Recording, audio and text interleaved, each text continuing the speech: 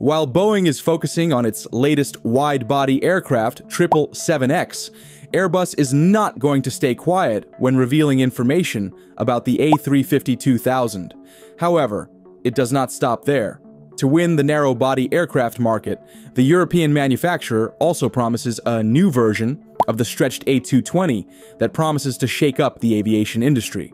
So why is its launch said to change the entire industry? How will it beat its rival from Boeing? Let's find out. Speaking to Aviation Week at this year's Paris Air Show, Airbus Canada CEO Benoît Schultz estimated that a stretched A220, dubbed the A220-500, could enter service after 2030. The aircraft maker will complete advanced studies on the A220 variant by the end of this year. Schultz added, "The larger jet will not change much, if anything, to the plane's basic design," the executive said.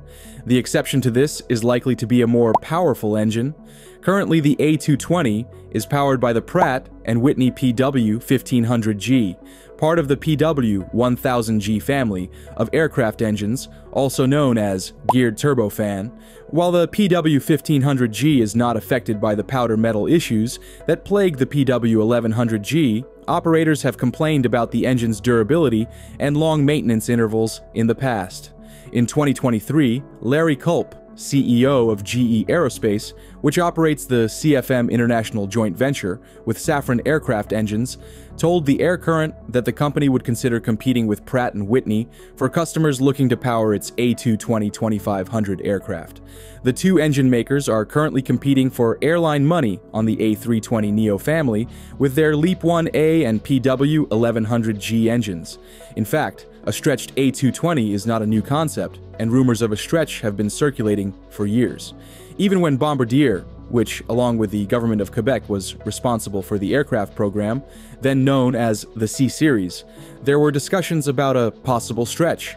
According to Liam News and Analysis, Boeing petitioned the U.S. International Trade Administration to investigate whether Bombardier had heavily discounted the C-Series to win Delta's order in 2017. The US-based aircraft maker was also concerned that the Canadian company would not only compete with the 737 MAX 7 with the CS300, now known as the A220-300, but could also launch a direct competitor to the 737-800 and 737 MAX 8, known as the CS500. This translates directly to the A220-500 in today's terms.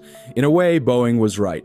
For example, airBaltic, one of the world's largest A220 operators, with 50 A220-300 and more to come in the next few years, had to consider the A319ceo, 737 MAX 7 and CS300 when looking for its next aircraft.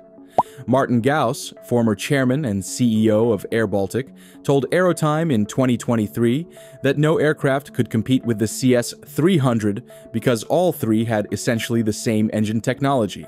However, the Bombardier aircraft was lighter, making the aircraft more economical to operate. The trade dispute eventually led to Airbus's acquisition of the C-Series program from the Canadian company, which is now jointly controlled by the European aircraft manufacturer and the Quebec government under the Airbus Canada Limited Partnership. However, the timeline Schultz outlined is still quite far away and is subject to change.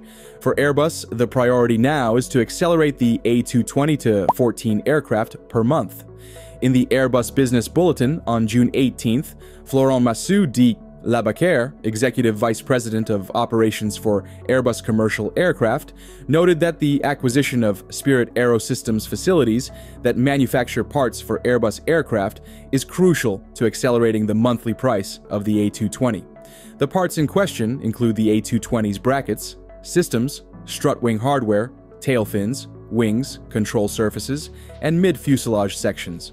Labaquère explained that there have been issues at sites that produce parts for the A220, including in Belfast, Northern Ireland, where Spirit builds the wings for the aircraft. It's not the location itself, it's the upstream supply chain that we need to prepare and make sure they fully understand what needs to be done, he said. At the same event, Christian Scherer, CEO of Airbus Commercial Aircraft, said that with the current backlog, the price of 14 jets per month was sustainable. I admit that it's not our strongest backlog, but it's a strength in a market where we can't serve customers before the 2030s on the A320neo and A321neo, Scherer admitted, adding that Airbus was well positioned to deliver the A220, which will be delivered in 2027 or 2028. The CEO said there was a lot of action going on behind the scenes, which could reveal more orders for the A220 family. Scherer concluded by saying bluntly that he was not concerned about the ability to maintain speed 14 on the A220. In fact, I think before too long, you will see it develop. But that is not a decision yet. By the way, if you have watched this far, please leave a like on the video and don't forget to subscribe to support us. Let's continue. If greenlit for production, the A220-500 promises to be more than just a scaled-up version of the A220, but a strategic step forward to compete directly with the giants that dominate the segment, namely Boeing's 737 MAX 8 and its Airbus sibling, the A320neo. In terms of passenger capacity, the A220-500 is expected to seat around 180 passengers, just a little more than the 737 MAX 8's 178. However, in an industry where each seat can generate millions of dollars in revenue each year, this small difference can still mean a lot. In terms of range, both aircraft are designed to fly around 4,000 nautical miles, allowing them to fly non-stop between many important city pairs on continents without refueling. This is the key point that helps airlines optimize schedules and save operating costs. If you look at the DNA of the A220 series, it is clear that Airbus has oriented this aircraft to be a modern, environmentally friendly, and especially extremely fuel-efficient aircraft. Thanks to its advanced design and new generation engines, the current A220 has proven its outstanding performance, and if the stretch version maintains, or even improves, these parameters, it will be a strong blow to long-standing competitors. Not only stopping at the technical aspect, the passenger experience is also a powerful weapon of the A220. With a fuselage diameter larger than many competitors in the same segment, the jet cabin brings a spacious, airy feeling, something that passengers can easily feel whether on short or long flights. Large windows, spacious luggage compartment, and comfortable seats are obvious plus points. However, the Boeing MAX 8 is not easy to beat. As one of the best-selling aircraft in modern history, the MAX 8 has proven its appeal with thousands of orders from all over the world. This popularity brings an invisible but very important advantage: a widely established maintenance, spare parts, and training network, giving airlines more peace of mind when operating. In addition, Boeing has an extremely flexible strategy. The 737 MAX series has many versions from small to large, suitable for the diverse needs of airlines, from crowded routes to less crowded routes. This is something that Airbus needs to consider carefully if it wants to push the A220 to the next level. While the A220-500's potential is undeniable, Airbus has yet to set a specific timetable for its production. Part of the reason may be strategic. If the new jet becomes too successful, it could cannibalize the A320neo, Airbus's current flagship and most profitable offering. In addition, expanding the A220's production capacity would require significant investment in infrastructure, manpower, and supply chain, factors that cannot be decided overnight. The confrontation between the A220-500 and the 737 MAX 8, if the A220 stretch does indeed launch, will be one of the most exciting races in the aviation world in the next decade.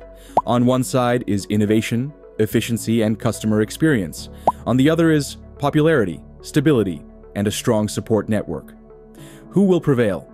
The answer depends on Airbus's decision, Boeing's long-term strategy, and above all, the ever-changing needs of the global aviation market.